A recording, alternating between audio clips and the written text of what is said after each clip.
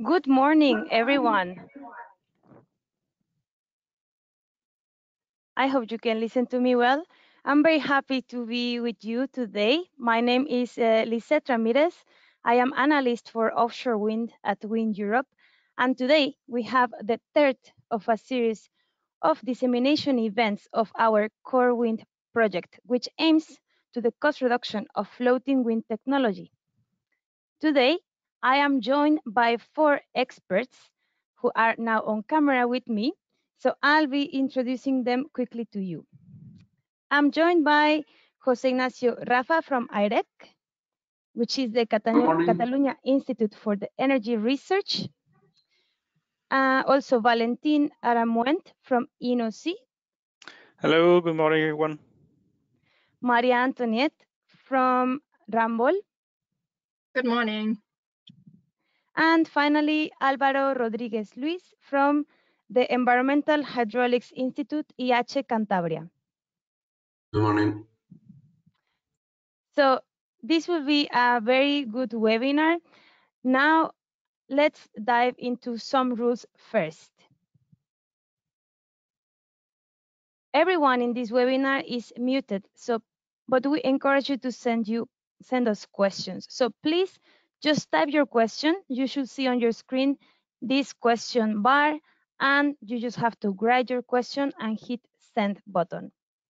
We will be able to have 10 or 15 minutes for Q&A at the end of all of the presentations. Now, this is the agenda. So now I will be talking to you about what is the EU policy context for floating wind. Then we will have a presentation from José Ignacio Rafa on the introduction to the Corewind project and also the optimization of floating wind farm layout. Then we will have a presentation from Valentin on the impact of peak load reduction systems of mooring system. Maria Antoniette for the assessment of floating wind operation and maintenance strategies. And finally, Álvaro will talk to us about the mooring and cable dynamics. This is an experimental and numerical approach. And then, as I said, we'll have time for some questions from you and to make some conclusions and remarks. So yes, I'm very happy to be here. And just for you to know, and I know Jose Luis will tell us more about the Corewind, but this is a project that is funded from the EU Horizon 2020, the Research and Innovation Program from the European Union, and is looking into how can we make better floating systems? How can we design the system together with the moorings, the anchors, the dynamic cables? This is using supporting turbines of a reference 15 megawatt, which is very much in line with what we see today. And it's also, of course, looking at all of the challenges that come with this, like the installation techniques, the operation and maintenance, and the final goal is to reduce the levelized cost of electricity. So say no more. And now we will start with what's happening in the EU policy context. So today we have in Europe 113 megawatts online of floating wind capacity. This is across the following countries. As you see in this map, is showing you all of those projects that are at the moment already operational or under construction. You might recognize that this year, actually the largest project for floating was installed. I'll give you more details in a moment.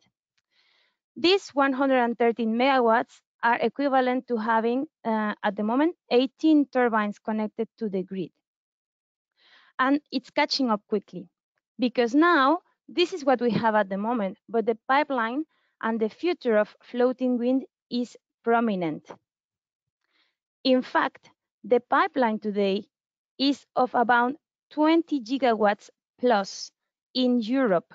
You can see now in this map that is slightly different, not only the projects that are online and under construction, but also everything that is in the pipeline in some kind of permitting process. So, and where are these 20 gigawatts, you might ask yourself?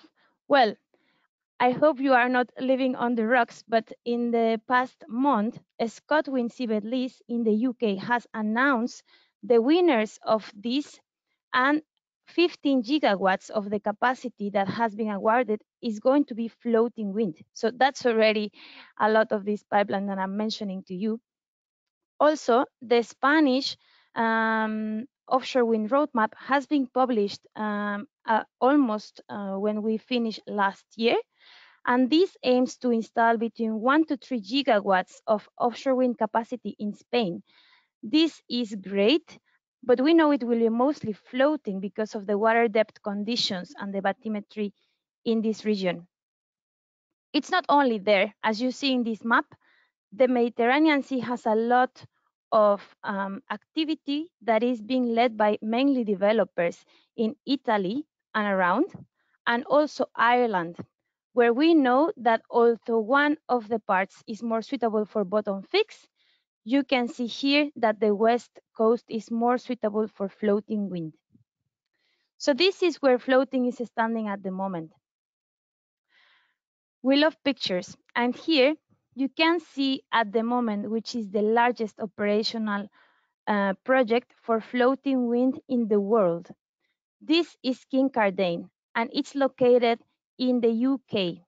It's 15 megawatts in total, and it also hosts at the moment the largest turbines that are floating. They are 9.5 megawatts. And this is great because we are installing at the moment the same turbines that bottom fix does, even if bottom fix it's already a much more deployed technology. It's not only in the UK where we had updates this year. Also in Norway, we had the installation of this that you see in the photo is the Tetraspar demo, and this is testing the foundation tubular steel concept by Stisdal. This is a very disruptive technology that using a different system, it's also promising to reduce the cost of floating wind. The type of foundation is slightly different than the previous. So the previous is a semi-submersible, whereas this one is a spar, more suitable for deeper waters. But countries can still go an extra mile, and this is why I take a minute to remind you that Wind Europe has published a policy paper on how countries can scale up floating towards competitiveness. What does that mean? How do we set up auctions for floating? How do we ensure that there is enough space at sea for floating? And we have 5 main recommendations here. We are also scoping these to make these recommendations to the countries that you see in this slide, because either they have a very good potential for floating or they have also already a target as part of their national energy and climate plan. So we asked them that they review their national energy and climate plans, because now that we have a new policy, which is the Fit for 55, that aims at more reduction in the CO2 emissions, we know that more renewables can also do this. So we know that floating and offshore in general will play a crucial role. So this can be done through increasing targets and also allocating the areas for floating wind. We ask countries to host technology-specific auctions. A very good example here is the UK. To tackle the financing costs, to make floating grid connection a top priority, and finally, to facilitate the industrialization of the supply chain. Now, we have to move on, and I will now welcome Jose Ignacio Rafa from IREC to tell us more about the Corewind project. Over to you, Rafa. Okay, thank you. So yeah, as Lisette said, the Corewind project is about mainly reducing costs, because probably you know, the floating offshore wind costs are quite high, and at this moment is not viable 100% without any subsidies. So the aim of this project is reducing the LCOE by 15% compared to the reference offshore wind LCOE from 2014, and that was around 127 euros per megawatt hour. Okay, so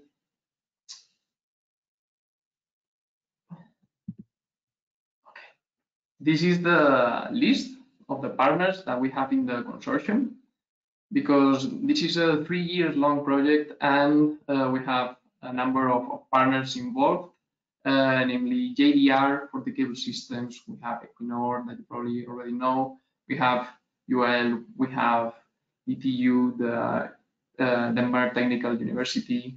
We have Rumble from Germany and the University of Stuttgart. We have INNOC from France. We have Wind Europe, of course, Politecnico Milano. We have IACE Cantabria, and Cobra as an enterprise, as a company, sorry, for the floater design.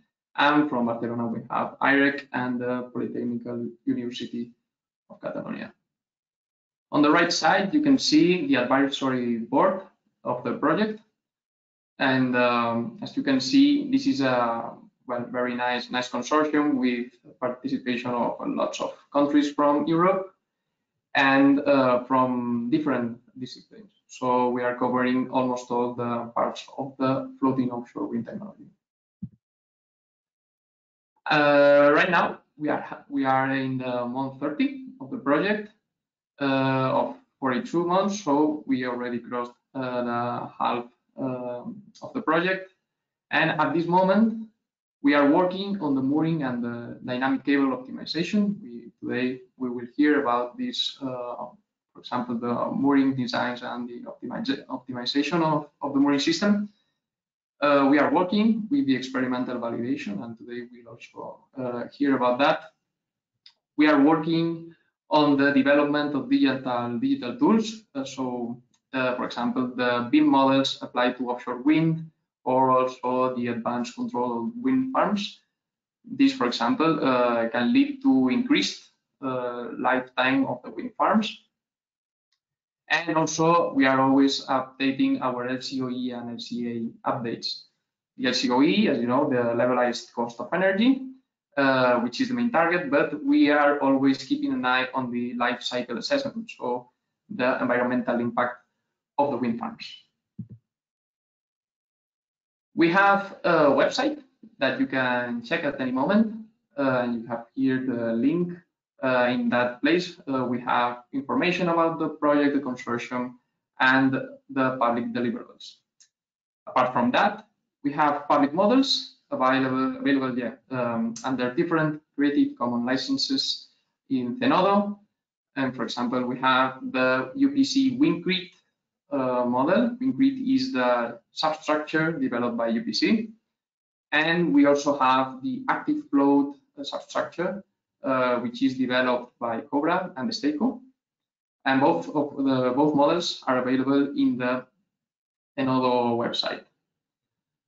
Just apart from this, just mention that all the analysis carried down in Corewind is around 15 different reference scenarios around the globe.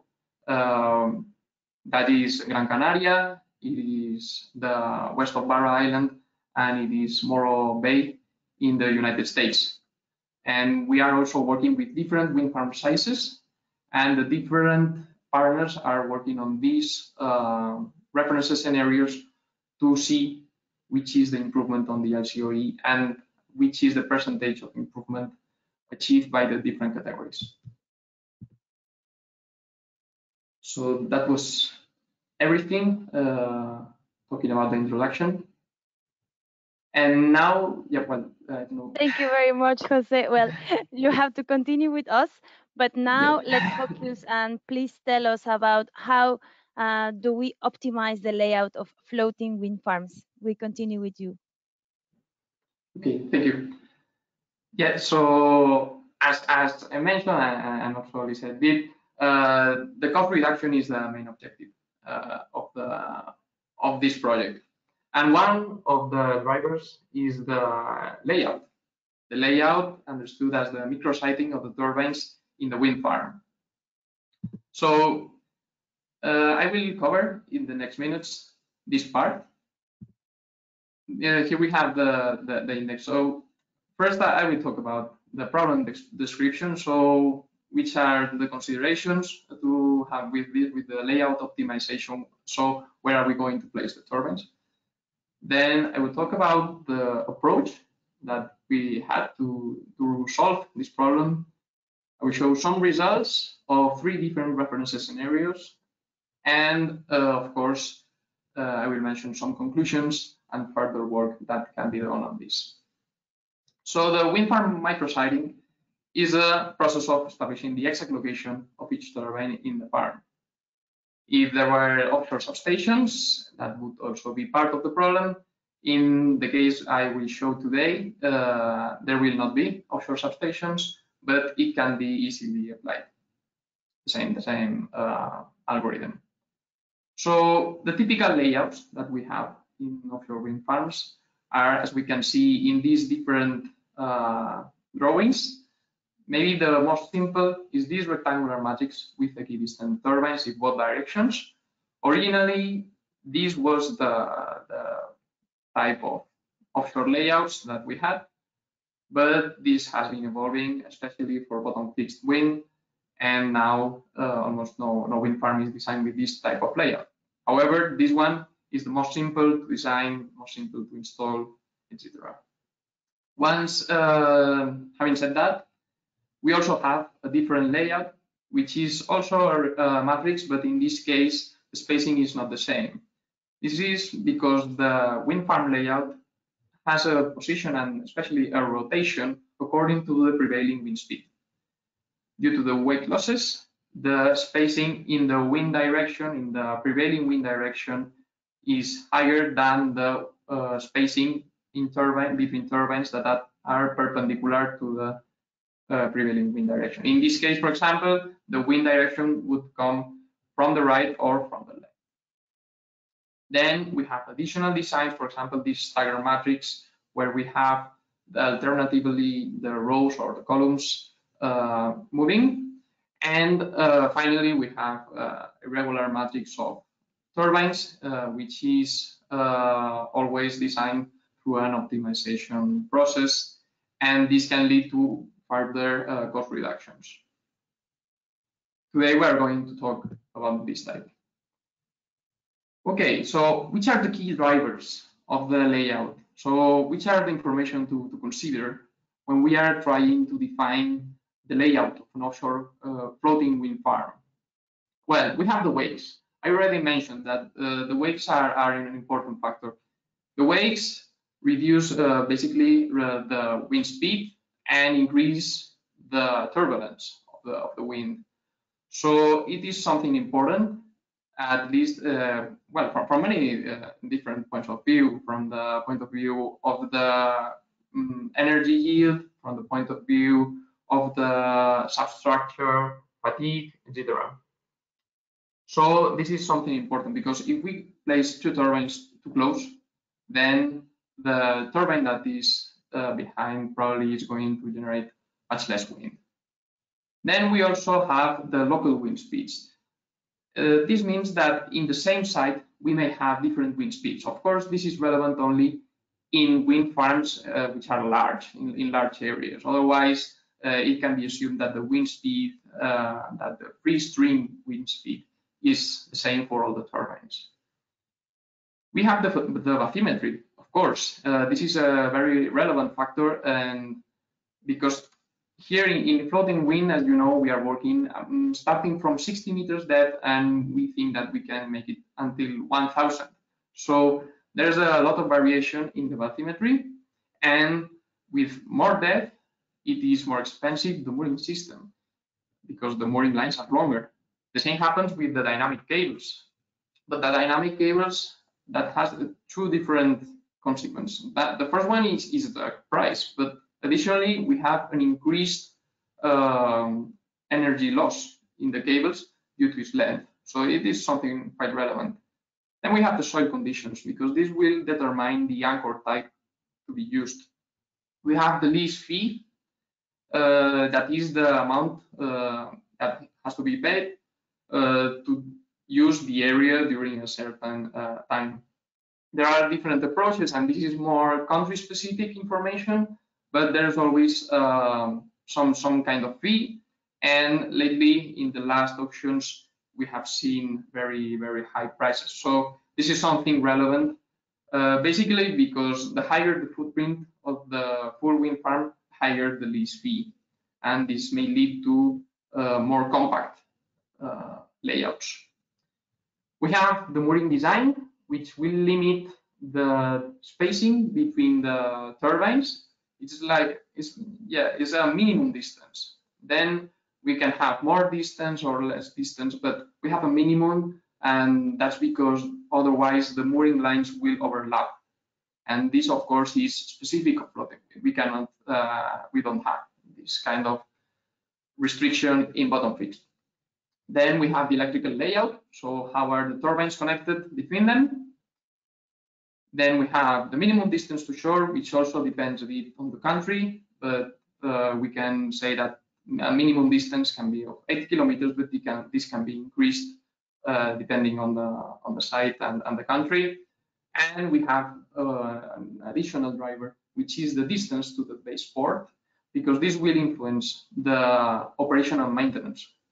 More distance means more cost, and probably if the turbines are quite far from the port, then we need a wider weather window to work. So this also influences the overall LCOE of the different turbines, of the wind farm, sorry.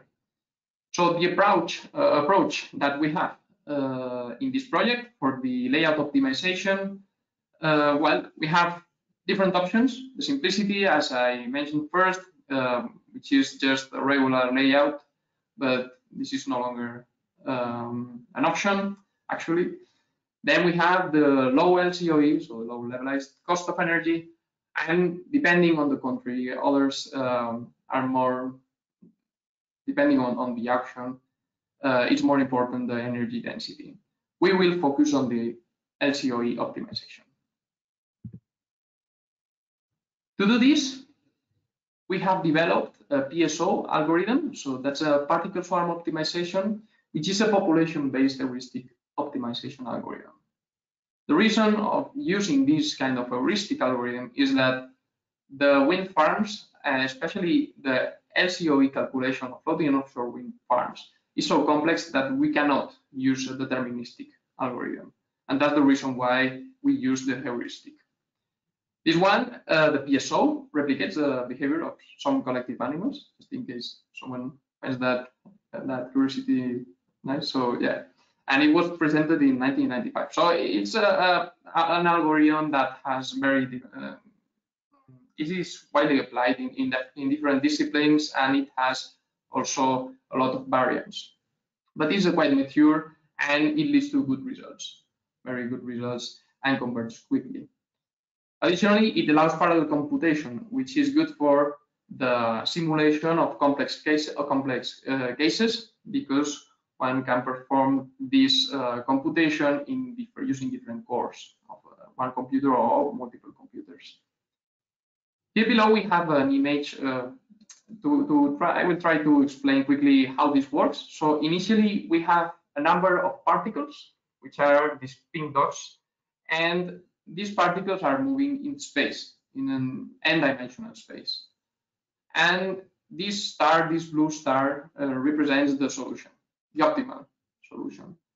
And iteration after iteration, these particles approach to this solution, and their speed is every time slower and slower and slower. So at the end, of course, if everything is going well, then we will have all the particles more or less around the solution. This is achieved by considering the best solution of all the particles considering the best solution of each particle and some inertia, random inertia, additionally, to move the particles around the space and do not stick to local optimums. Of course, as this is an heuristic optimization, the global optimum is never assured, but in general, we have observed quite nice results. So the key drivers for this, I already mentioned them. So for this optimization, how are we treating them? So regarding the methodology, we have considered the Janssen model because it is a fast wave calculation and it is enough for the energy calculation. So there are more complex models, but they are far more complex and far more slow. So that would not be suitable for this purpose. Then we calculate the electrical grid losses using power flows, so that's quite accurate.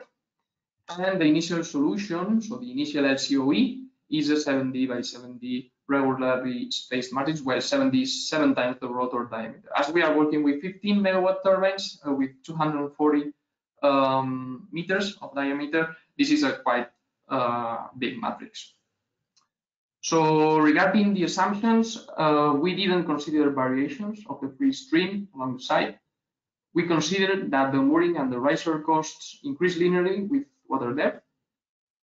We don't allow the mooring lines crossing, and the same for the cables, because that would probably increase a lot the cost of the wind farm and especially the operational maintenance cost. So that's not allowed.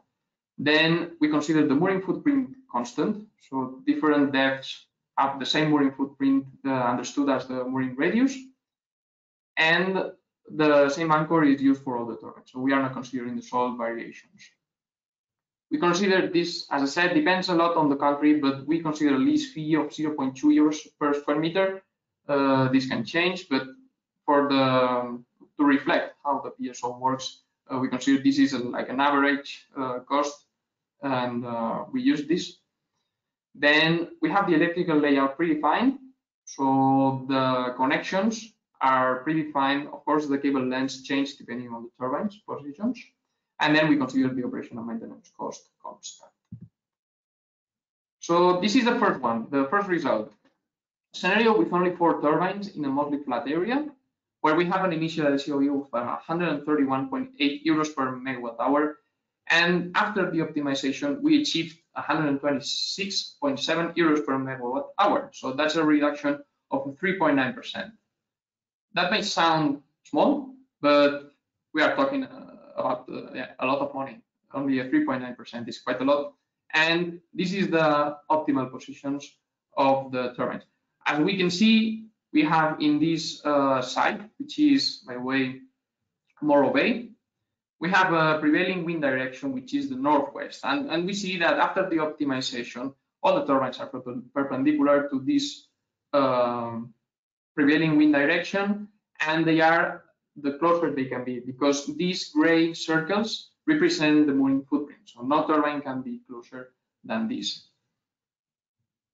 If we check the second scenario, this one is in Gran Canaria Island, where we can see that the initial LCOE quite low, 64 euros per megawatt hour, and 60.9 euros per megawatt hour is the achieved LCOE. The reasons why this LCOE is so low include the short distance to shore and other parameters, but that's not what I want to talk about today, so in another occasion. In this case, we see that the LCOE reduction is a 4.8%. So again, is an important number.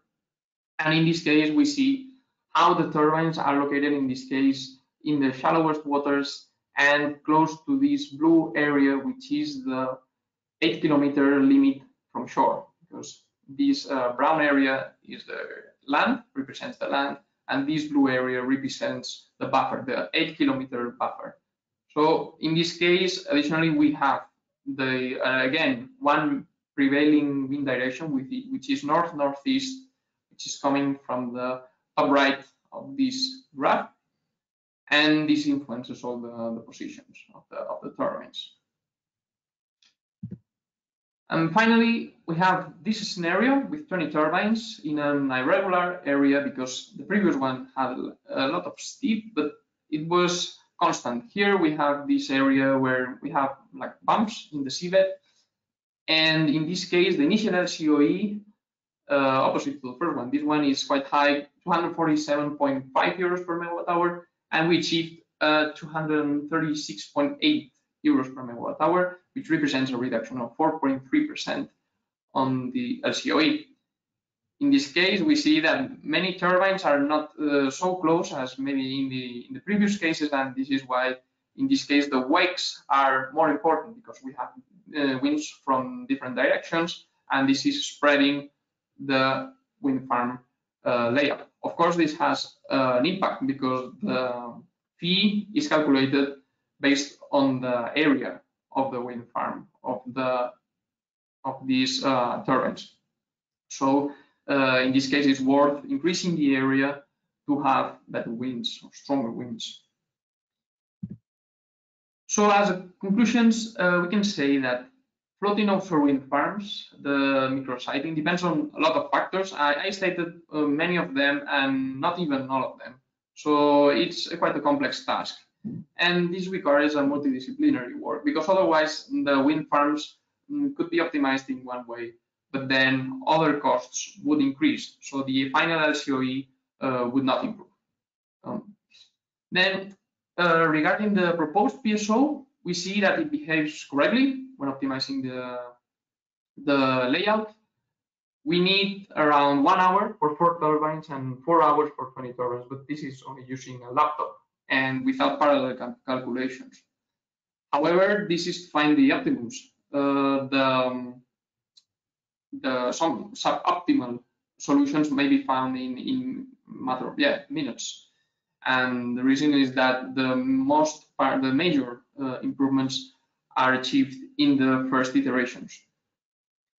Then regarding the overall LCOE minimization, we see that we are between a 3% and a 5%, which is quite good because it's just moving the turbines around. We are not talking about buying cheaper. We are just talking about designing smarter. So that's quite good news.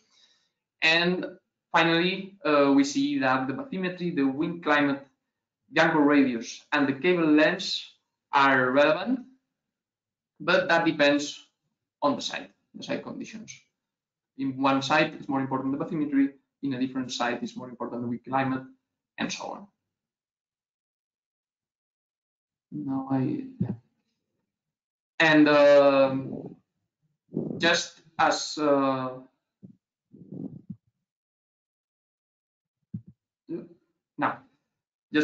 last thing I want to say is just as a further work that we need to carry. We see that we have improved the COE based on the micrositing, but yet we have to implement some improvements in our model, including the pre-stream variations, the variation in the soil conditions, the variation on the operational maintenance costs, and last but not least, perform the optimization given a fixed site, because now we are working around the point, but instead we could also work with a fixed area and then, of course, allow a different number of turbines. So thank you for your attention, and that was all. Thank you very much, Jose. That was extremely interesting. It's also good that we understand that optimizing layouts is not that straightforward, and people tend to undermine the importance of all of these variables. So thank you for that. And also the results look promising. People might think 5% is not a lot, but I just said it very well. It's about doing smart seating. So now I welcome our next speaker. He is Valentin Aramuent. I hope my French is not too rusty. And now he is going to walk us through a different topic, which is the impact of the peak load reduction system on the mooring design. So Valentin, over to you. Hello, everyone. The the main goal of this presentation will be, as Lisa just said, to present a bit the results that we found within the work package 2 of Corewind project, and mainly on the optimization of mooring system using some peak load reduction system. So basically, this task is going within this subtask of technological benefits regarding peak load reductions, and the aim is to assess the applicability of those systems on mooring optimization and on peak load reduction, and then that might help to reduce the size of the mooring system and then the price. So basically, we are going to have a look at two systems that we studied within these projects, which are TFI mooring system and the IMS mooring system. So I will detail a bit the system in the next slides. Okay, so first of all, for the TFI peak load reduction system, it's a polymer system that works in compression. So basically, you attach your mooring line to both ends, and then it will compress this polymer material. So we had some meetings with the technology supplier, and they gave us all the data that we needed to do the work that we did within this project. So basically we had a spreadsheet that allows us to calculate the size of the system for the different size of the mooring system, and we also received the cost function for those systems. We integrated those systems in our optimization tool that we developed in the first year of the Corewind project, which is able to screen a large number of mooring design and then to optimize at the end the cost of the mooring system. So basically, the main conclusion that you will see is that it allows us to reduce the peak loads, then the chain diameters, but on the opposite, it will increase the maximal horizontal offset of the system. So this is what has to be balanced to manage to reach the design criteria of the mooring system. So just to illustrate a bit what we found, for example, for the active floater and for site B, which is Gran Canaria that I will just present after, we managed to reach about 8% of peak load reduction in the upwind line. So what you see here is the time series of the line tension with an optimized mooring system without a peak load reduction system. And the right side, you see it with the peak load reduction system. And what you see is that we managed to smooth a bit the big peaks in the line tensions. The other system that we studied is the IMS, called the Intelligent Mooring System. And this system is a bit different because it uses a pre-charge accumulator, which allows us to modify the stiffness of this part depending on the pressure that you have in this accumulator. So we also integrated this system in our optimization software. And just as an example, on previous simulation on an NRL 5 megawatt floating offshore wind turbine, they show that they can manage to decrease the peak loads between 9 to 21%, which is quite impressive. But as for the TFI, it will also increase the surge. So we also had from the supplier all the data, and we integrated it in our optimization software, and we tested 5 different pre-charge of pressure and 2 different preloading of the system. So let's jump a bit into the cases that we studied within this subtask. So basically, we implemented those 2 systems in the optimization software, and we studied those systems for 3 sites that are the sites studied in Corewind project and 2 floaters. So the 3 sites are Morro Bay, Gran Canaria, and west of Barra. And the 2 floaters are the Wingcrete floater and the active float floater. And we managed to optimize the mooring system for all the sites and the 2 floaters, except for site A, active float floater, because this site I will jump into just after is quite arch, and it gives some really high tensions, and we didn't manage to find an optimization mooring system for this site. Just to show you where are the different sites. So the site A, which is west of Barra, is in Scotland. Then we have the site B in Gran Canaria, and we have the site C, which is Morro Bay in the Californian coast. And the 2 floaters studied are the Wingcrete, which is a spar in concrete, and you have the active float, which is a semi-submersible floater, also in concrete. So let's jump into the results for the different sites and floaters.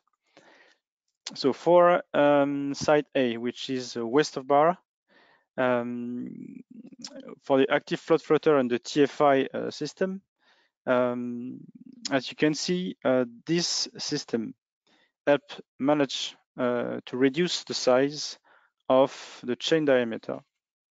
But as this site is really arch, we have a really complex mooring system with 6 lines upwind and 6 lines downwind. And we have 2 TFI systems per line. So at the end, it gives 12 systems. So even if this system managed to reduce the size of the chain and the nylon section that we have in the mooring system, at the end, we have a cost increase of 15%. Why do we have that? Because, as I said, we have 12 TFI system, 24 TFI system, because we have 12 lines, and they are quite costly. So even if we manage to decrease the total price of the mooring lines by 17% and the total price of anchors by 12%, we increase the price of the lines by 44% using those systems. So at the end, for this site, we didn't manage to optimize the mooring system.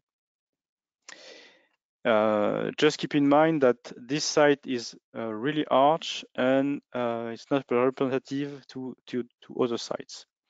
As I said before, for the IMS mooring system, we didn't manage to find a working configuration because the system was inducing some higher tension in the line, and we didn't manage to find a working configuration. So this is quite typical for west of Barra site, which is quite complicated. So now, if we jump to the site B, which is Gran Canaria, which is more in line with the other floating offshore wind turbine site that we are going to have in the industry. If we look at the active float floater, we found an optimized mooring system that we compare to the first optimized mooring system that we had before using those peak load reduction system. So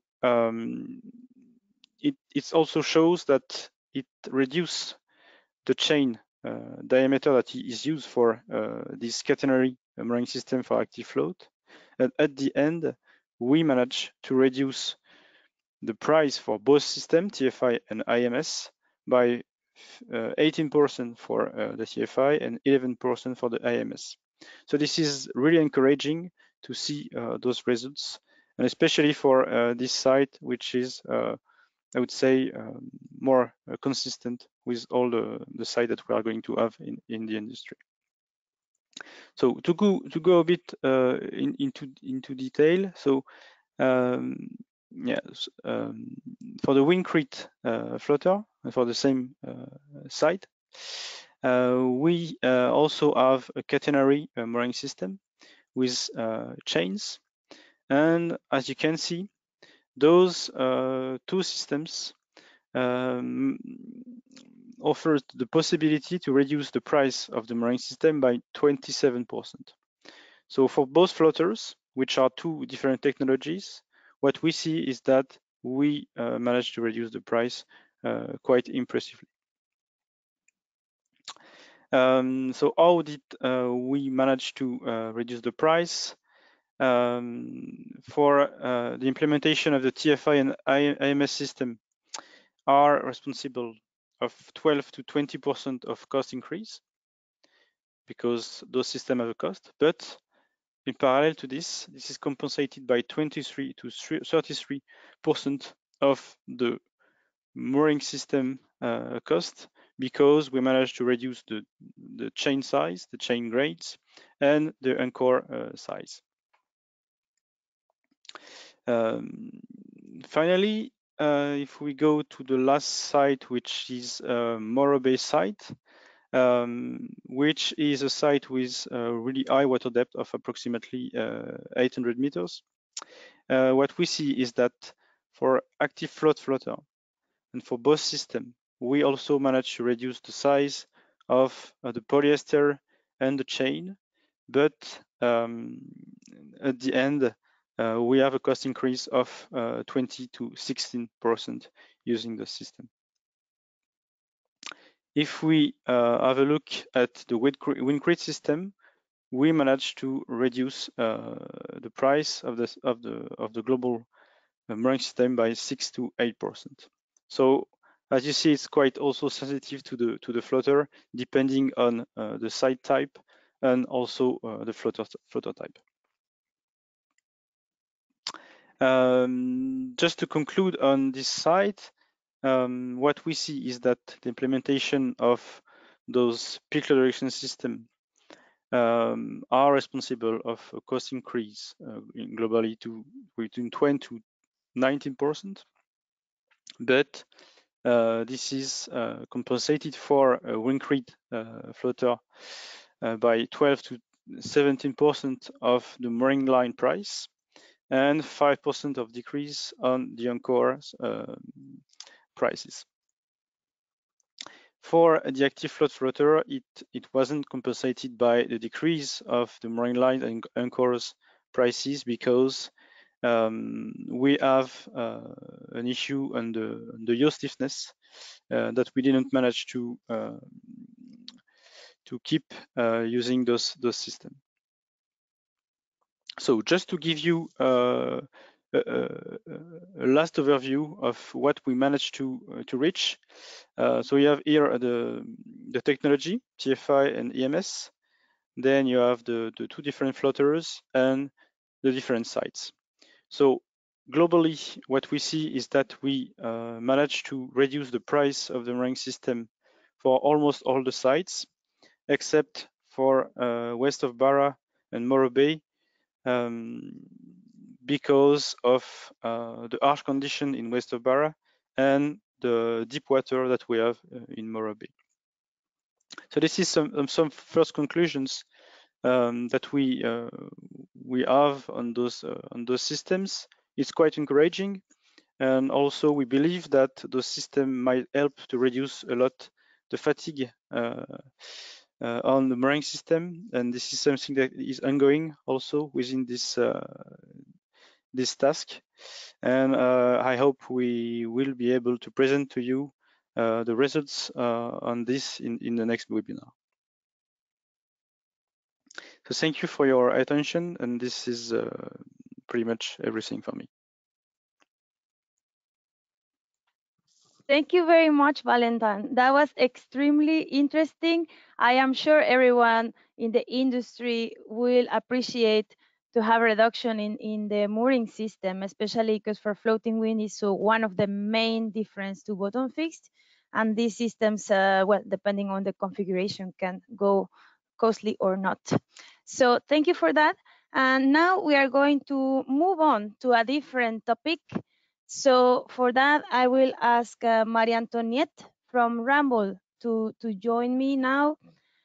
And she is gonna take us, talk to us about what are the different operation and maintenance strategies for floating wind. So over to you, Maria Antoniette.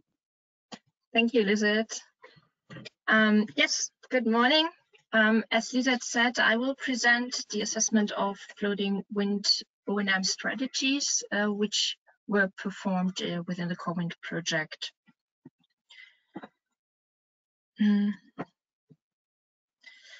So for the operation and maintenance in floating wind, we have to point out that this differs from the O&M for fixed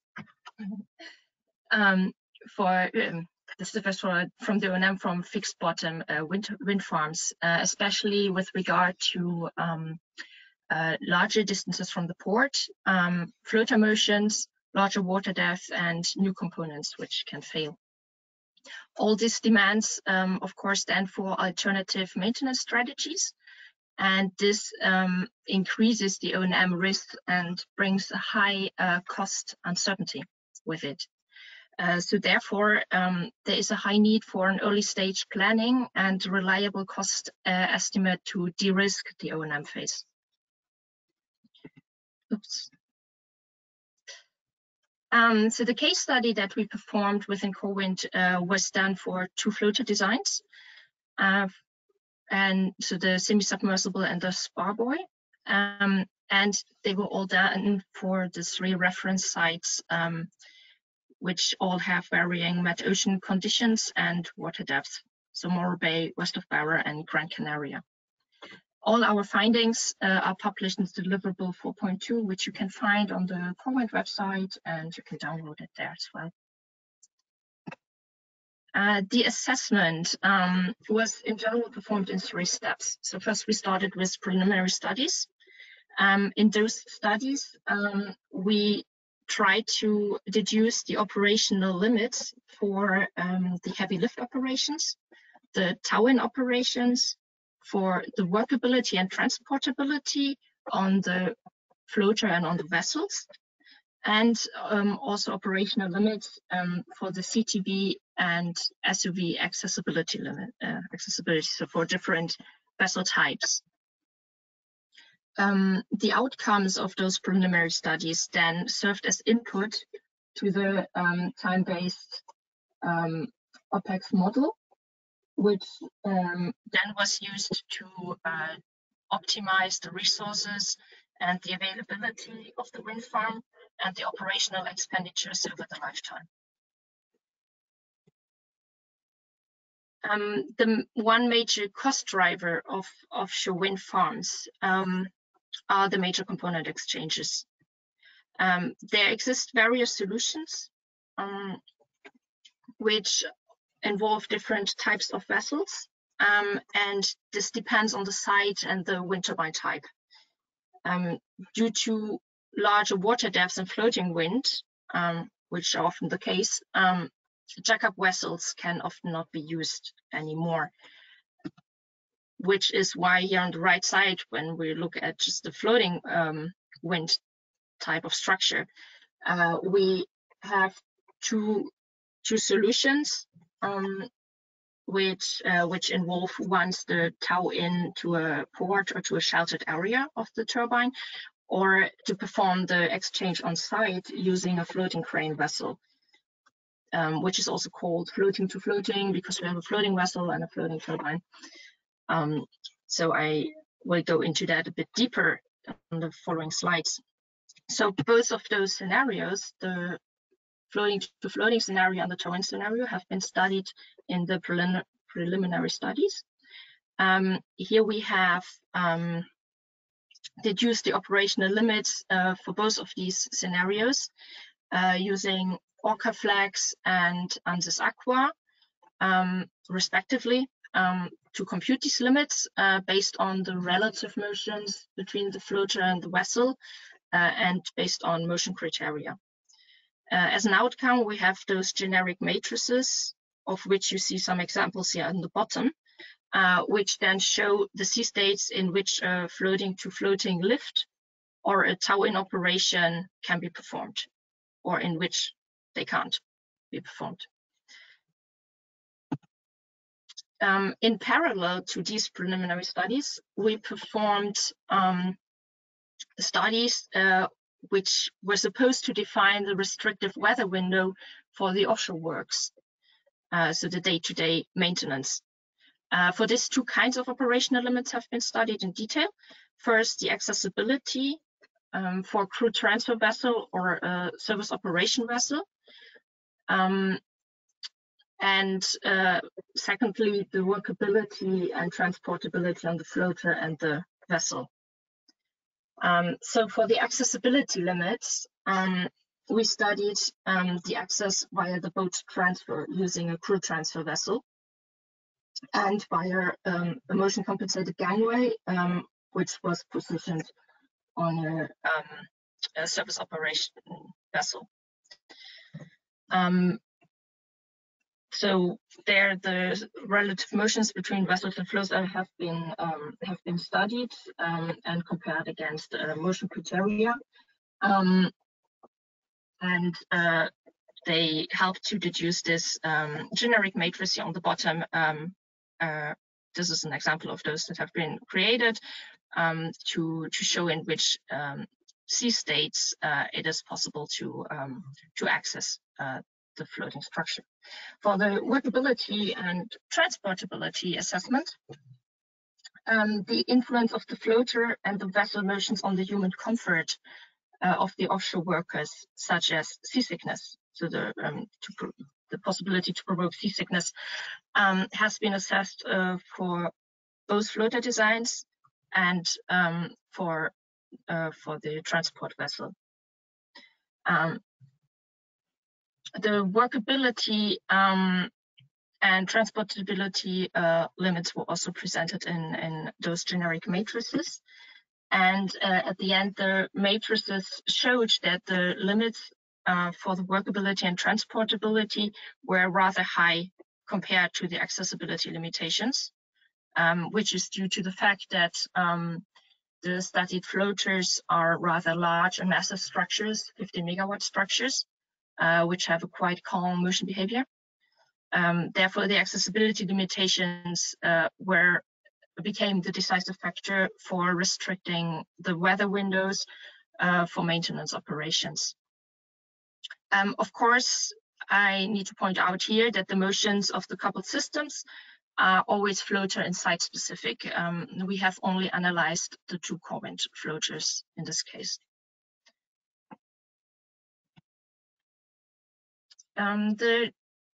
When applying now the operational limits for the access to the floaters in the OPEX model, the choice of the accessibility method, so choosing now the operational limits for the boat transfer or for the motion compensated gangway, it showed that here the results were mainly driven by the weather conditions at the site.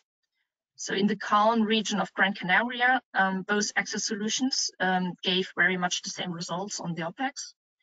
At Morro Bay, where the average wave heights are a bit higher, a clear trend could be observed towards the motion compensated gangway solution. When applying or when comparing the major component exchange strategies, so choosing a major component exchange on site and comparing it to the case where we would tow the structure in to exchange a major component, there we could see that here definitely the The floating-to-floating solution was more expensive in all of the cases. This is, however, due to the short travels to the port for the towing solution, and also for the because of very high mobilization costs and day rates of the floating crane vessel in the other scenario. So they of course increase the cost massively for the floating-to-floating solution, which was due to the fact that we assume that such vessels are rather scarce on the market, and the prices are still quite high. Of course, the towing solution, the results can change when the distance to port increases. They would probably change, because then the weather windows become the more restrictive factor in that case. Then we have also performed some sensitivity studies on various input parameters of the model. And this showed that the mobilization costs and the day rates of the vessels have really a significant impact on how the scenarios perform in terms of OPEX. I have now only shown the results from Gran Canaria and Morro Bay, and this is due to the fact that when we modeled the site of west of Barra, we observed as like significant availability losses and very unrealistic operational expenditures, which is due to the very harsh weather conditions at the site. So only very small weather windows were available for the day-to-day maintenance, especially for major component exchanges. They were almost not possible at all, and this led to unfinished work orders and very high downtimes throughout the lifetimes, which summed up. So it was under those weather conditions, it was not possible to find a cost-effective maintenance strategy under the assumptions taken for those 3 reference sites. Some more detailed studies in terms of innovative access solutions and innovative vessel types have then not been investigated further. But under those conditions that we have assumed, it was not possible to deduce a sensible O&M strategy, which would keep up a high availability of the wind farm, especially under the wind farm layout that was chosen, which was 80 wind turbines in all of those 3 cases. So quite many wind turbines to maintain, which also then resulted in more failures than in a small wind farm and more maintenance actions that needed to be performed. To conclude, the tow-in solution seemed to be the most cost-effective for the investigated scenarios, but this has to be assessed from a case-to-case. The major cost driver for the floating-to-floating solution were the vessel costs, and here also future developments on the market might make this solution more attractive. That means that when the vessel prices would fall, in the case that there are more of this type of vessel available, then this would definitely have a high potential in becoming quite competitive to the tow-in solution. And especially, there are not so many ports which are suited to have a floater being towed in to the port and being maintained there. So often there are large distances to be traveled for a tow-in. So this really has to be taken into account, and the larger the distance becomes, the more the tow-in solution gets less attractive. So one recommendation I have is that also with regards to sites like the region of west of Barra, especially when looking at the recent ScotWind lease announcements, Rumble frequently performs early assessments of operational limits for the major component exchange and day-to-day maintenance. This is especially key to de-risking O&M and define like most cost-effective strategies So doing an early stage planning of those operational limits is quite decisive. So thank you very much for your attention, and I give the word back to Lisette. Over to you, Lisette.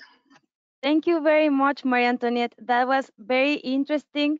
And I also got to see from your map that some of the harsh condition locations are part of the Corewind areas.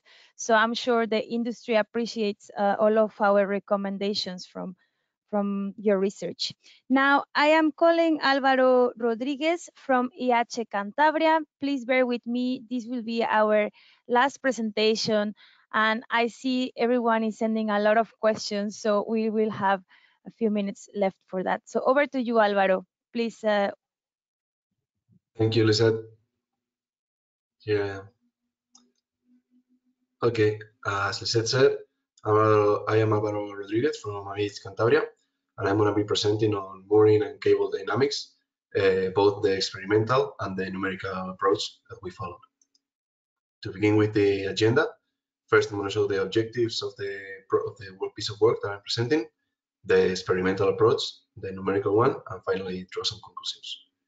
And to begin with the objectives, the point of this piece of work is that the increasing complexity of the mooring lines and the power lines are reaching the limitations of the current numerical and experimental methodologies, with the inclusion of sack bends, intermediate floaters, the presence of complex bathymetries, and for example, we also have some bending stiffness in some materials, some variable axial stiffness, and these challenges need to be overcome in order to be able to properly model these designs. And the objective, the proper objective in this case, is to perform numerical and experimental tests in an actual design for a mooring line, which was designed by Inusi, Valentin was talking previously, and also for a power cable, which was designed by GDR. This was for a 15 megawatts floating offshore wind turbine, in particular located at West Barra, and it's for the active float semi-submersible platform. And these designs present, as I said, bending stiffness and variable axial stiffness, and we are also exposed those designs to complex bathymetry configurations.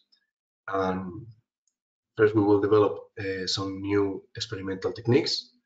We will adapt our numerical models and expand them in order so they can meet these new requirements, and then we will show some calibration and validation. The background for this piece of work is the thesis from Carlos Barrera, in which we already performed some tests on a channel with a mooring line. And in this research, we saw the importance of the acceleration of the mooring line depending on the periods and the amplitudes of the forced oscillations. In high frequency, we see snap loads, and those are the harder to predict and the most damaging for the structure. Those were more or less the results of this work and the start point for this new one. We also found that the hydrodynamic loads were not really relevant for the tension in the line. Now, for the experimental approach in this work, we improved we got a similar setup, but we improved the device that we used to impose the forced oscillations. We chose a lab scale of 1 to 75, and we also put we measured the tension at the fairlet and also at the anchor, which hasn't been done so many times. And the newest introduction that we made was using a tracking system with cameras to follow the position of each point of the line, which allows us to have simultaneously the tension signal and the movements of any point of the line signal. This was done at the Kokotsu, the channel present at IH Cantabria, and more than 400 forced oscillation tests were conducted for this purpose. I think I have to click twice. And here we have the first results. We have an old chain, the design, and we have a comparison in the graphs on the right of 3 different slopes and for 2 different time series. This one is the slower one, what we call a quasi-static case, in which the frequency of movement is slow, and in the bottom we have the high frequency. We see the importance of the different slopes that were placed. These slopes were chosen based on the bathymetries that were present in the different sites. We could previously see these bathymetries in the presentation of Jose Ignacio from IREC, where he was optimizing the layout, and we see how important it is, especially for the width or the peak tensions in this case, to consider different bathymetries configurations. For choosing the cases that we are representing, we were based on the simulations from INNOC, and we tried to expand those simulations in regular tests to try to go a little bit further and test the limitations of the numerical models later on. Here we have some results of work done by the line on the fairlet. To do so, we used the tracking system to measure the angle at the fairlet of the line, and this let us compute the work done at the fairlet. And we have this force against displacement cycles, and the area inside of the cycles is the work for different cases and different configurations. And we see how the work extracted depends directly on the period, which was known previously, but now it's also done for different slopes. And in this case, we have similar figures, but here is for a line composed of nylon and chain. To use this nylon, to reproduce this nylon line, we had to characterize several materials and choose the most similar one. Here are the cycles that we imposed to our rope, and we found that this was in the market one of the most similar to the design from INNOC, so we chose this one.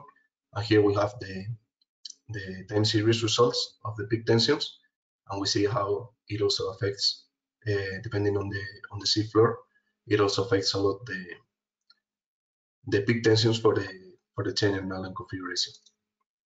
And finally, we have the sack bend with the power cable, and we performed some tests to calibrate some numerical models.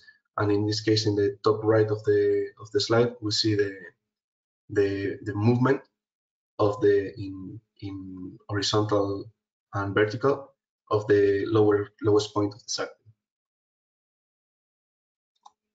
To keep going with the numerical approach, I'm gonna speak a little bit of the numerical model that we implemented. And we have the normal governing equations used generally in the industry, which is a nonlinear wave, second order wave equation. And we have some external forces, which would be the hydrodynamic loads, the gravity. Then we have the internal forces of the axial stiffness, which can be linear or nonlinear. But in the seabed, we will be working specially, and we are solving this problem spatially with a Gauss-Lobato-Lagrange polynomials of high order with a continuous Galerkin approximation, and then in the time domain with a second order backward differentiation formula with adaptive time step. Then for the numerical with interaction with the seafloor, we have smooth previous existing model from Pound, which is generally used in the industry, but for further convergence and stability of the model, we used some smoothing in the subfronts of some functions, and also we introduced a stick slip friction model, which allows us to model the static friction at the floor, which we found that was important for the tensions on the angle. And our biggest achievement probably is introducing this new complex bathymetry interaction model with a triangulation of the seafloor that allows us to compute the normal vector at each point of the seafloor, and and to project all nodes of the line on different point onto this surface. Once we have the projection, we can compute the normals and the tangent forces, and the model behaves just fine as shown in these figures. Now with the calibration and validation, we have some calibration here with the static test. This is a tension deformation test for the Mooring line, in which the line is left to remain stable before measuring the tension. And we made sure that the coefficients that we were taking of length, position of the anchor, etc., were properly taken, and we got a good agreement. And then we also performed some regular tests that are shown here. This is the case for the flat seabed that we are making just for reference. And we see how the model behaves by itself without considering the complex bathymetry, which is, we are happy with the results. And now we have here a case with a complex bathymetry. We can see here how the slope appears, and the line adapts to it. And here we would see when it's flat again. The tension deformation curve fits also fine, and the peak tensions are predicted with good accuracy, considering the limitations of the model. Now to draw some conclusions. First, a new experimental methodology for tracking the position and the tension simultaneously for any mooring line or power line was developed and improved from previous works. Then we also considered variable axial stiffness and bending axial stiffness, which was experimentally reproduced, and characterizing elastic materials. And we also introduced some new methodologies to do so. In third place, complex bathymetries were used, and the importance of using them in the experiments and in the numerical simulations was shown. And finally, a mooring lines numerical model capable of considering advanced seafloor interaction models and also advanced mooring lines designs was calibrated and validated. These results led to the publication of 2 conference papers that we will be presenting soon, and also are published in the deliverable 5.2 of Corewind, which is in the webpage, just in case you want to know a little bit more. And now for the further steps, we will perform some fully coupled experimental testing program in the basin with waves and the full platform being simulated. We will apply what we have learned previously. And in this case, we will couple these simulations where we have a software in the loop hybrid simulation concept with a drone applying the aerodynamic forces in the platform. We will couple it with the wind tunnel results at Milano, at Politecnico di Milano, which will couple the experimental results from the wind tunnel with the experimental results from the wave basin, and try to make a new methodology for better testing of these devices. That's all from my side. Thank you for your attention. I think that now is time for the questions, isn't it? Thank you very much, Alvaro. That was very interesting too. I was not aware that the 2 parts in your last slide are done, one in Italy and the other in Spain. So it would be interesting to couple these models and see where the new simulations take us for the industry. Now, I want to invite all of our speakers to please join us. Also, Alvaro, it's already here. So please turn on your cameras. And now we're going to go through some of the questions. I see that there are many, many questions.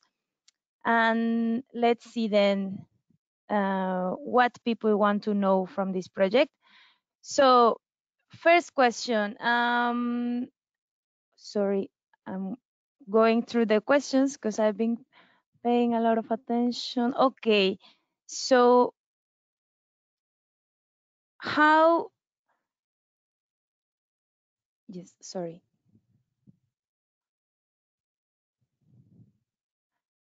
Okay, so we have a few questions for first on the part of Jose, sorry, which is which layout would be best for facilitating potentially on sharing of the seabed anchors, and why will the bathymetry and soil conditions determine the layout?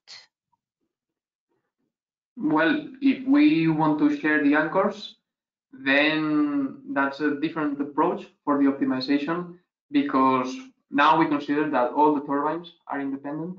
And if we consider shared anchors, then we cannot assume that. Then from the layout perspective, the LCOE reduction would be lower. But on the other hand, of course, the fact of sharing anchors would be greater. In this case, the optimization, as I said, would not be moving independently the turbines around the site. Instead, I think the point there should be defining maybe a staggered array of turbines and defining fixed spacing in the wind direction, in the parallel wind direction, and perpendicular to the wind direction. Thank you for that. That's very clear. Now we have also another question that is related to, okay, sorry, I have to open this bigger. For Valentin, the TFI option results in a reduced max load, but fatigue loading seem a bit higher for the ultimate load case shown. Well, will that be the situation for a day-to-day sea states as well, and so have a consequence on line rate needed? So I didn't really get the question. So basically, the question is about the impact of the system on fatigue, as understood. Yes, if it will be the day by today sea states, and yeah, on looking at why the fatigue loads seem a bit higher than the ultimate load case. Okay, so maybe there was a misunderstanding on the presentation because we didn't presented any fatigue analysis results. So what I say is that for now we perform ULS cases, basically 6.1 and 6.2, which are ultimate cases with 50 years written period environmental conditions, and it gave us some optimized marine system for ULS analysis. And in parallel, we are performing fatigue analysis on the third generation of optimized marine system without those systems. And what I said is that we believe that using those type of system in the marine system might also help to reduce the loads, the fatigue loads in the system by using maybe some lower stiffness system, and then help to reduce the fatigue within the mooring system. So I hope it answers the questions. I have a follow-up that it's more straightforward for you, Valentin. Is because people is a bit confused on how did you calculate the reduction in cost. So did you consider did you consider the cost of the O&M that will allow the reduction of the peak loads, and if the what fraction of the total cost project is due to the moorings? Yeah, so yeah, that's a good question, because I mean, we don't have the total price considering O&M within this price. For now, it's only the price of the material, which are the marine lines and the anchors. And I mean, O&M and also installation costs are not taken into account for now. But it might increase the differences between the first generation of mooring system and the new generation with lower chain size and grades. And this will be taken into account within this work package too, because there is a specific subtask that is focusing on this aspect, and that will give us the answers on those price aspects. Thank you for that one. We have also some questions regarding the modeling that was described at the beginning.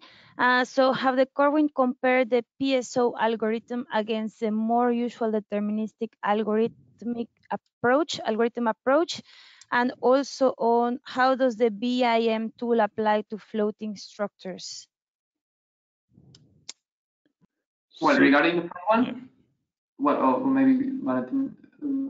No, I guess it's for you. Yeah, I think it's more for Jose. Yeah. Sorry, didn't say. Regarding the first one, no, we didn't check that against the deterministic approach because we are considering many variables that would not be valid. But of course, if we did some simplifications, we could do the comparison. And regarding the second one, regarding the BIM, I think maybe Maria Antoniette could answer that. That's part of the introduction, but it's just yeah, the models that we are developing in the BIM models. I don't know. But what's the exact question regarding the BIM model? The question is how does the BIM tool apply to floating structures? I would say just the same as for fixed bottom structures. So the model is in fact just a 3D model which you can then visit and in terms of virtually walk around in it. The BIM model has information in the back layer of the model so that you would have certain data points within the model which you can then access while walking around within it, and there you can of course include any kind of information that you want. So inspection data, you can include information about the material, about if you like monitoring data for a certain monitoring sensor on loads or whatever you would then have there. So there's practically no limit to it. So this is how it would apply. It's just a different 3D model in that case. So just the same way as for fixed bottom wind turbine, let's say. Thank you, Maria Antoniette. We can actually not see you. I'm not sure if you have a low bandwidth, but if possible, you can turn on your camera. I have a question for you actually. Do we have an estimate for how many kilometers between floater plus turbine and harbor does it become a non-cost-effective option for O&M? Can you see me now? I think at least I can see yes, my we camera. can see you. We can see Okay. you. Sorry. So this is a question is not so straightforward to answer, to give like an exact value on the kilometers. This is dependent on different factors. So first of all, especially the site conditions. If you have very calm water, you can of course travel much further. And then when you have harsher weather, then of course you must really you might have smaller weather windows, so smaller distances to travel are more beneficial. In general, I would say we have to distinguish here between two types of port. So I'm not sure for which one this question is aiming at, but we have an O&M base, so where we have from which we are conducting our day-to-day maintenance, so any kind of inspection. And here I would say that it's quite important to have a short distance, because when you would calculate with a general shift of 12 hours for the maintenance workers, you always have to subtract the travel time from that. So if you already travel for an hour to the wind farm, you have also the way back is 1 hour. So you have 2 hours less of that you can actually then spend in the wind farm to perform the works. And the more this increases, the less time you have for your actual repairs, which make the maintenance less effective and puts more pressure on the workers to perform it fast, and yeah, which again is an HSE risk. So we then the second one would be for large component exchange. This does not necessarily need to be the same port, as not many ports have this capability of having space enough space to have a floater in the port, or like the water depth of the port also needs to be significantly deep. And here I would say this again depends definitely on the routing, on the way that you have to go. Maybe you have to go around a certain area which you cannot cross due to some reason, or also maybe you have an area with certain current conditions which are unfavorable, so that has to be respected as well. And again, here the weather conditions are quite important, and it's difficult to say how many kilometers it's there. This really has to be assessed from case to case study. I would say for the O&M port, you would look at the travel time. So for the day-to-day maintenance, to keep it rather low. This also depends on the vessel speed. And yeah, of course, for the tow-in solution, this also depends on how easy is it to disconnect your floater, how fast are you with this, and then how well can you travel to that specific port, and just So we see it's not that straightforward, but it's very complex. And thank you for that. The last one, very short and concise for Alvaro, is if you can mention which tools and softwares you have used for your model. I think you are muted, sorry. I'm not muted anymore, and it's our own implementation of the model. The numerical model that we're presenting at the end is our own implementation. The software, the full software, which also includes the possibility of simulation of floating bodies, is called Oasis, and we are working on it. It's an internal tool. Okay, that's super clear. Well, thank you, everyone. I see we have already gone slightly through the time, so enjoy the rest of the day. I just want to again thank our speakers today for this extremely insightful presentation. Please don't hesitate to go to the Corewind social media, Twitter, LinkedIn, and website to find more information and all of the deliverables. And we look forward to continue bringing you more updates. Have a lovely day. Thank you. Bye. Thank you. Goodbye. Thank you very much. Bye. Bye.